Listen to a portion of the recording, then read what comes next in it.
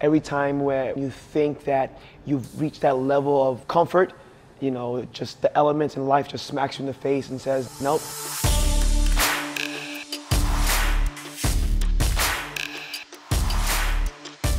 The great thing about G-SHOCK is it's tough.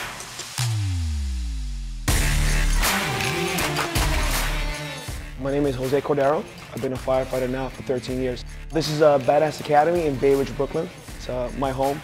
Basically, what we do here is functional training. I teach what equipment to use or what workouts to use that you can apply in the firefighter world.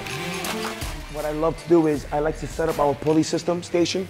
The pulley system station is after you advance a ladder up to a wall, you actually have to raise that ladder. So you have to control the raise and you have to control the lowering. So right after that, I would set up a 35-pound bar where it stimulates ceiling breach. So being able to, you know, open up a ceiling. I always do it by time. Start the watch, put the stopwatch on, in a minute.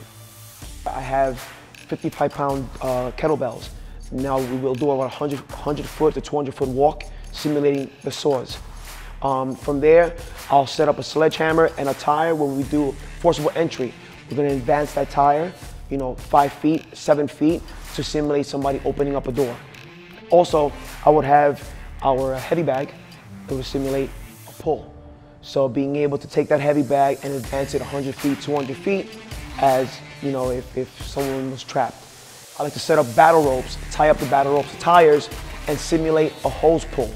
So a lot of times, even if you're in the truck or the engine, doesn't matter, that hose needs advancing. And everyone is needed. We were blessed to have these stairs because what I also do is in between all the stations, I'll have them do laps all the way around.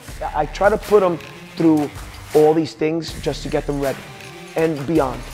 In the fire environment, not many things can withstand the elements.